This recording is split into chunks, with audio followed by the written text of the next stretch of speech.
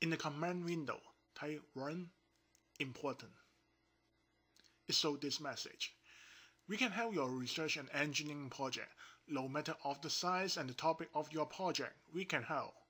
Visit www.EEprogrammer.com. This is Marco from EEprogrammer.com. I'm going to talk about how to solve linear equation using MATLAB with numbers and symbolic toolbox. Now, this is the linear equation, the first set.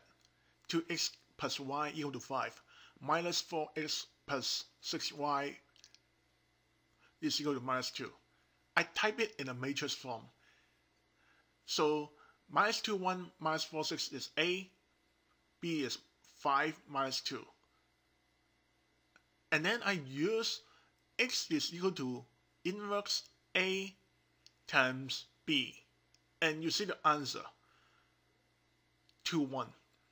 And now that is how you solve the linear equations. Let's do another quick example. This time, x plus y plus z equal to 0. 3x minus 2y plus 4z equal to 9. X minus y minus z equal to 0. Now, I put a is equal to 1, 1, 1, 3 minus 2, 4, and 1 minus 1. And b is equal to 0, 9, 0.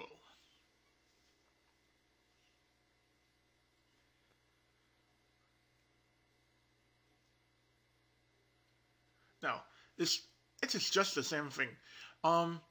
X is equal to the inverse A times B. Now, this is the answer. The next thing I'm going to talk about is how to use symbolic toolbox to find the answer. You know, most of the time we do not have a numbers. We use some symbols in our equation. So how can we use symbolic toolbox? Let's set 6 symbols. A, B, C, D, E, F. So the first line in there is like setting up those symbols. Okay, A, I set it is equal to AB, CD. So that is the matrix form, okay? B is equal to E and F, okay? Now, I just need to use the same equation. X is equal to inverse A times B. Now, let's see. The answer gives us an equation. So basically, you can use this equation, substitute those numbers, and come up with the answers.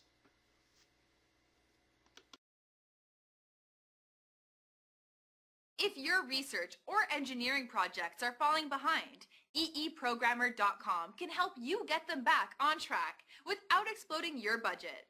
Let us know what you need. You'll find relief here. Visit EEprogrammer.com. We can help you.